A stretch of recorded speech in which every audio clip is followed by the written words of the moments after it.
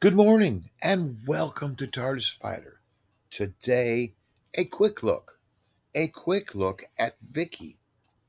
On the 6th of November, 1965, the First Doctor's companion Vicki will leave the TARDIS in the last episode of The Mythmakers, titled Horse of Destruction. Katerina will join as a new companion.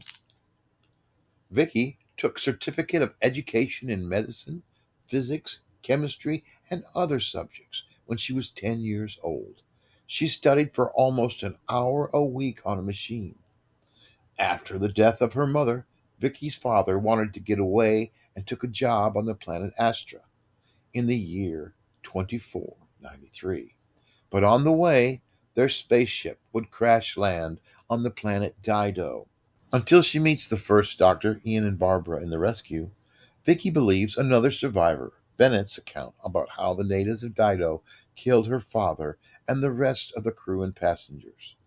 While everyone else was invited to a meeting by the Didodians, Vicki stayed behind as she was ill. An explosion killed everyone except Bennett, who apparently was injured. But the truth, what really happened, as Vicki learns, is very different from Bennett's story. Once she leaves Dido, Vicki is keen to start on the adventures she has been promised. Bored at the villa where the travelers stay in the Romans, and desperate for adventure, and it doesn't disappoint.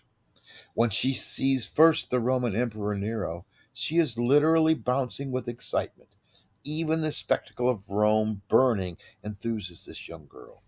My first real sight of history, she tells a doctor, and it was not to be her last. When she finally leaves the doctor, it is to join the fleeing Trojans after the ancient city of Troy falls to the Greeks. Throughout her travels with the doctor, Vicki would retain her sense of wonder and awe. That was a quick look at Vicki. I'm going to do a quick look at several of the other companions, and I hope you enjoy these videos.